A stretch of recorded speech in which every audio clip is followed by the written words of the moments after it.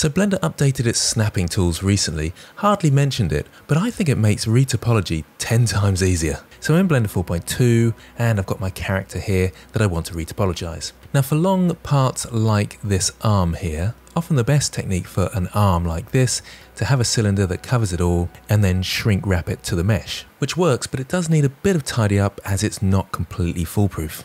And when you came to tidy it up with the old snapping system, it was actually a little bit awkward with the old settings.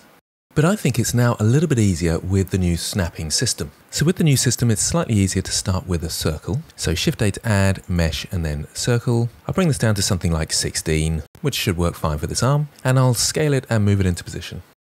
So somewhere around about there. Now I'll go into edit mode and zoom in, and let's take a look at the old snapping system. So if I turn snapping on, go to the drop down and choose face.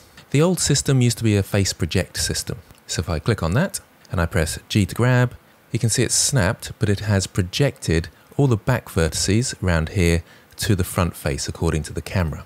So I'll undo that. The new system has an option under the face menu of face nearest. And I don't think anything like this was available previous to 4.0. Now if I press G to grab, you can see that it's stuck to the nearest face, which is so much simpler. So I can extrude this out, so E to extrude, pull that out, and you can see it's sticking really nicely. So I can go all the way along the arm.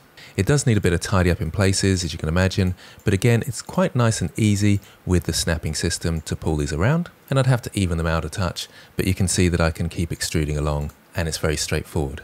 And obviously, if we combine this with a shrink wrap, so add modifier, shrink, target object being the orc's body, above surface, choosing a suitable offset, in my case 0.005, you can see it working really well as I go up the arm. So that's the new snapping features and how well they work with retopology.